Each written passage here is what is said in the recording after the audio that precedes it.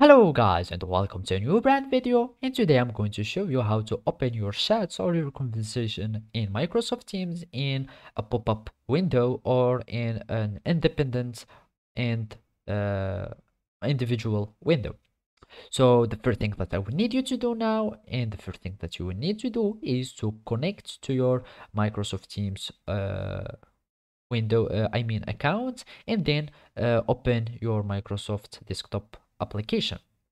So after that, you will need just to follow these simple steps. And the first thing that I'm going to do in this example is, of course, to go to the chat menu or the chat panel so I can see all my conversations in my Microsoft Teams account. So all you need is to click on the chat choice here in this toolbar and go to any chat or to any conversation with a friend or group that you had, and then you are going to click on it. So I'm going to chat here.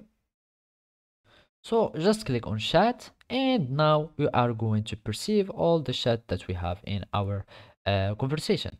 So basically, to have it in a pop-out, or to pop out this conversation, all you need is to right click on this conversation, or click on this 3 points action, or you can just click on this pop-up icon here, and it will pop up to an individual or independent window.